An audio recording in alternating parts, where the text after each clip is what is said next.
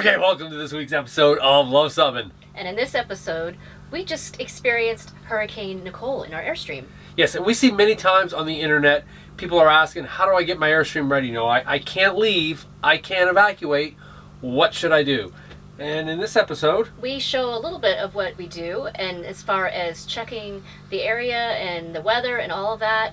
But also note that this was a hurricane that turned into a tropical storm. I wouldn't advise people to stay in a hurricane that is very bad. Yes, so and they evacuate. We were tracking the weather and everything. We're here in St. Augustine, Florida right now. The hurricane, I actually went just south of Vero Beach, so we experienced nothing more than tropical storm level winds. Right, and had they had us evacuate, we would have totally evacuated. And the other caveat we have to make about this video is we're from Vermont. Absolutely. We know nothing about what to survive in a hurricane. Now, if this had been a blizzard, maybe we would have been a little bit more informed. And so, for the next blizzard, for the Floridians, we're your go-to people. But nevertheless, we think you'll get some good tips out of this video. Okay, we are starting our storm preparations for what is currently tropical storm, I think subtropical storm Nicole, which is out in the Atlantic. And the first thing we're doing is we're moving sites. Because if you look up there, that is one big honking dead tree with already you can see a bunch of broken limbs off of it. So, as well as the other trees that, you know, might be alive and stuff like that. If we get 50-mile-an-hour gusts, those tree branches will come down. Right, so I went out this morning, scoped some sites that I found to be acceptable for weathering a storm, went to the clubhouse, and they hooked us up and they said that we can move. They're not even going to upcharge us, even though we're moving from a back-end site to a pull-in site. Right. So kudos to Sun Outdoors St. Augustine for doing that. Yep. And here's another thing, I'm going to plug my checklist, because we're hitched up, we're only moving a few sites down, but this allows me to go ahead and make decisions and not forget anything critical, like say maybe raising a stabilizer or something like that that you might forget. So like I'm like looking at it saying, I'm not checking the truck tire pressure, I'm not checking the trailer's pressure, I'm not checking the lug nuts, I'm not checking the oil. It allows you to skip things. And it allows you to skip things, whereas you don't miss any of the really big important stuff. So, and I'm doing something similar inside as well. Yep. All right, so let's go ahead and move sites. We'll check it out and we'll show you why we went to the site in a minute. So as you can see, this is our new site. It's a pull through. They didn't charge us any extra for it, but it's much wider, much more open, and there's only 2 trees. And we pulled in so that that tree does not overhang our Airstream at any point, and but we had to sacrifice the sewer for that. But we can easily go 3 days, easily. Yes. And we'll just dump on the way out. But you can see there's really... And we'll probably move the truck behind it once the storm hits. We should be fairly in the clear as well as we can be, so this will help our storm preparations. And I think our mental sanity as well. Absolutely. There were things blowing down over at the other side. There were acorns and sticks and all kinds of stuff already falling. So I can handle the wind as long as I don't think something's going to be falling on our Airstream. So. All right, let's unhitch and continue our storm prep. Absolutely. All right, next step, we're making sure we've got a full tank of gas.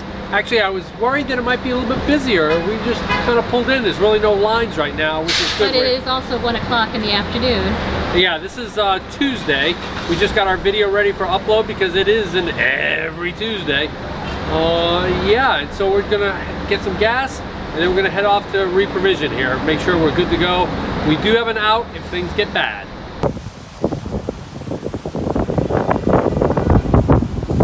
We are all set and ready to survive the storm, whatever it may be. Yep, things were very calm here. I was expecting like people fighting over Funyuns and Cheetos and, you know, all kinds of stuff. We talked to a friend of ours and he said his Sam's Wholesale was a little nuts. Yeah. So, who knew?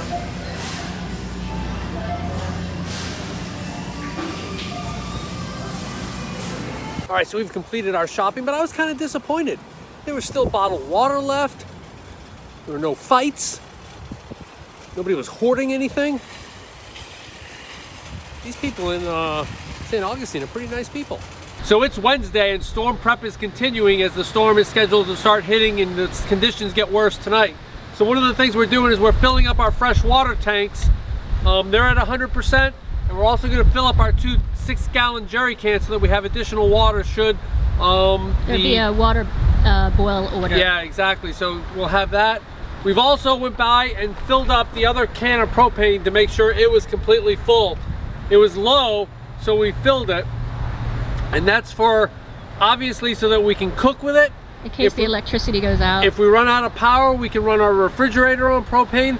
But also if the water goes down, water system, and we need to go under a boil order, we're gonna be using a lot of propane to make sure we can boil some water. So that's our storm prep is continuing. So it's always good when things can multitask. So the freshwater jugs that we've just filled up so that we can have some additional fresh water. We've also lashed to our picnic table here as weights to keep this thing from launching itself some direction that we don't want it to go. So multitasking is good. And it also keeps our jugs in place as well. Yes, it's about 2 o'clock here, so far things are still pretty calm, nothing too exciting happening.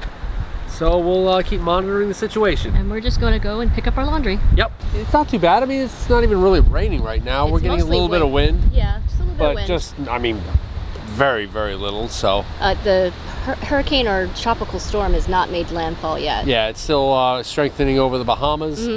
And so tonight's just, we're gonna hunker down. We've got everything set. We retightened our stabilizers. Any other precautions that we've taken? The last thing I did was I turned both propane tanks on just in case we lose power. I have to go to propane. And we don't have to, yeah. And we don't want, yeah, just for whatever reason, I think they're both full. Right. I think they're both full, but there's no use in risking that. Having both propane tanks on is cheap insurance. So yeah, so you can hear the wind. Yep. It's a good one. Nice gust. All right, we'll see how the evening progresses.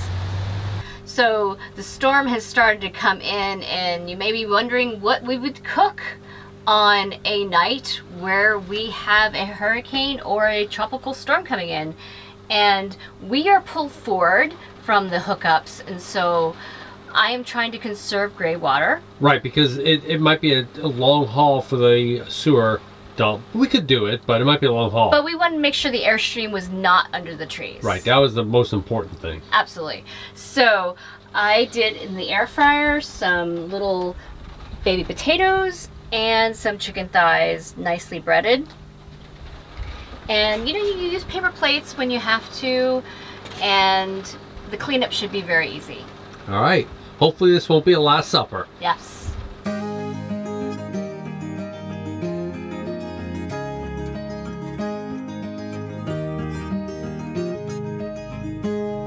There's a storm coming, and I need a hand to hold, with the fear of being here on my own, where the wind's blowing and the leaves they turn to gold, like they did with you those summers ago.